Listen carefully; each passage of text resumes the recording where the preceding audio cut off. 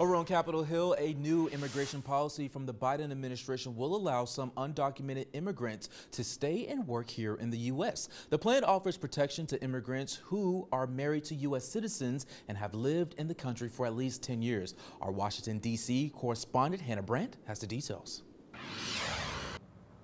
This is expected to impact about 500,000 immigrants currently living in the U.S. and will give them a pathway to live and work here permanently.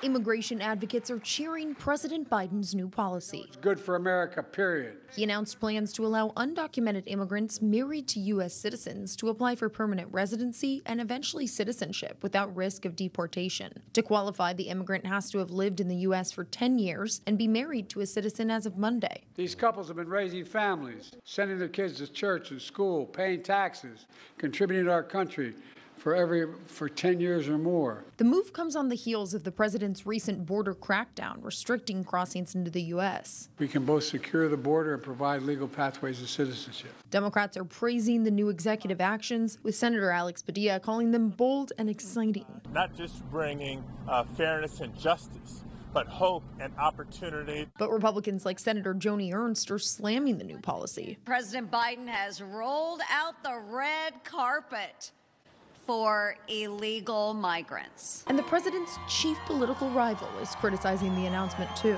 Crooked Joe is sending a message to the world that he rewards illegal entry. Former President Donald Trump contrasted the new policy with his own immigration plans. We're going to get them out as fast as we can. We're going to have the largest deportation. But President Biden accused Trump of using the hotly contested issue for political gain. Folks, I'm not interested in playing politics with the border or immigration.